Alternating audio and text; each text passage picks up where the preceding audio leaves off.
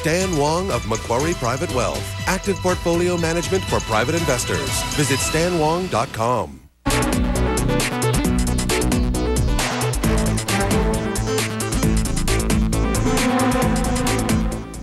We have Mike on the line. He's in Pickering, Ontario. Hi there, Mike. Oh, hi, Mark. David, I've been reading lots of glowing reports and target prices for Suncor in the Globe and Mail recently.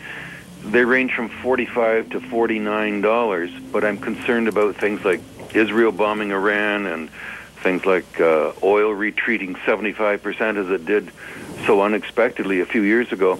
I'm just wondering, how would you weigh these factors, and at what price would you buy Suncor, and what would your expectation for it be, please? Thanks very much for your insight. Okay, Mike. So let's talk about this from top down. We do have exposure in the energy space. Certainly, there's a bunch of energy stocks that have been performing well.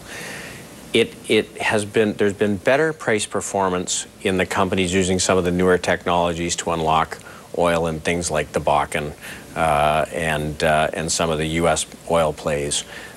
The oil sands companies in Canada have been weaker performers over the last while. Certainly, Suncor's got some tremendous assets, and the company's worth a lot of money.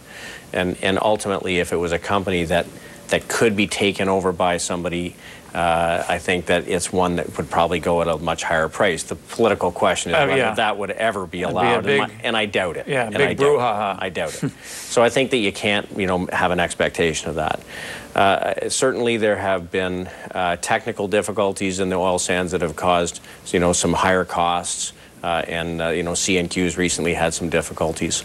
I would say, in general, if I was going to own oil right now, I would own one of the growthier companies like Crescent Point, which is 90% light sweet crude with lots of growth in it. Suncor would be a good long-term hold, I think, for an investor, but in the current market, I think it's somewhat underperforming. And so if you're a long-term investor and want to own a great asset, I'd be a buyer. As a tactical investor today, I'm not sure this would be the right entry point for me. And overall with oil, and this is difficult to speculate, but do you see some sort of conflict in the Middle East, and would oil just go through the roof? Well, our view is that there is a significant premium built into the current price of oil because of what's going on in the Middle East, what's going on in Iran. And arguably, if there was conflict, you probably see the price of Brent work its way higher. We think that oil is probably in a range of $90 to $110 and is not likely to go a lot higher in the short run, based on the fact that, as we talked about earlier, that extra marginal demand does not seem to be there. It seemed to have a little bit of weaker growth in Asia, a little bit weaker growth in Europe. So I think that there is always risk that you get an oil spike. I don't think that supply-demand right now would point to the conditions to get that, other than if you have some kind of armed conflict. Right. Okay, David. Here's Frank. He's in Montreal as we shift gears entirely. Go ahead, sir. Thank you, Mark. Dave, I'd like you to comment on Avon. I just picked up Avon today, $18, somewhat change there, but it seems to be every time I buy something, they slip in the reverse and never know stop. Thank you, Mike and Dave. Yeah. Thanks, Frank. Frank, I would just say that if you're going to go to the consumer staples, look for one that has a little bit of a growth rate to it.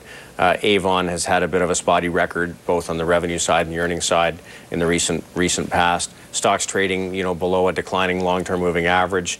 Yes, it's had a bounce since December, but not one that would point to a change in trend. So it's a laggard stock in the staples group. I do like the staples group in general, but this is I don't think that you're going to make a lot of money in this stock. Which is your favorite staples? Well, if I had to buy one today, I'd probably buy Kraft because they're going to split the company into two pieces over the next period of time. You're going to see a ramp up in the dividend growth. They've got great assets. You're going to get one value for the international business and one value for the domestic business, and we think that you can see both a rising share price and a rising dividend. I think that makes a good case in this market. Which is the more appealing business, the international one? I think probably the international business will give you the better growth rate. But the domestic business will give you a great defendable cash flow.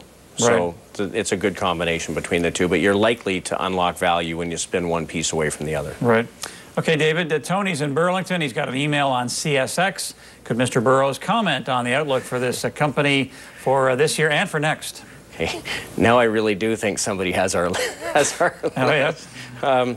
So another short, stock we're actually short. Be careful with some of these rails because many of them get a lot of their revenue from coal. In the case of CSX, close to 30%, 31, 32% of the revenue comes from coal. And if you listen to what the coal companies have to say, the thermal coal companies are having a hard time competing with natural gas. So there's a lot of power producers switching over from coal to low-price natural gas, which means coal volumes shipped are going down, and that's problematic for the rails. So CSX is one of those companies. And so if you look at the way it's performing in many of the other rails, really anything other than CP, which has the prospect of some restructuring, it's a group that's underperforming. And this is actually one of the reasons we have some concern about the durability of this equity rally, because the transports and certainly the rails have been underperforming quite dramatically. And coal stocks have just been getting creamed, the Arches, the Patriots, and so on. Yes, they have. Just getting hammered. Here's Noreen in Pontypool, Ontario. Hi there, Noreen. Yes. Good evening, gentlemen. Hi. I'd like to know what your aspects are about the outlook for Barrick. It just seems to be bouncing up and down lately. Yeah. I'll hang up and listen to what you have to say. Thank you.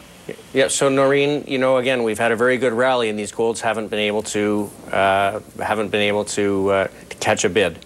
So I think that when you get a market that rallies 20 or 25% and a sector doesn't participate, it tells you that if things are to weaken, you can get hurt a little bit, and certainly the golds have been hurt a little over the last couple of days. So, you know, if you really want to own a gold stock, I would say Yamana probably looks the best of the bunch. But aside from that, I would avoid the golds. As you mentioned earlier, you're not holding any gold stocks right now. No. A short break here once again here with David Burrows. We'll come right back, and he'll continue to answer your questions on North American large caps.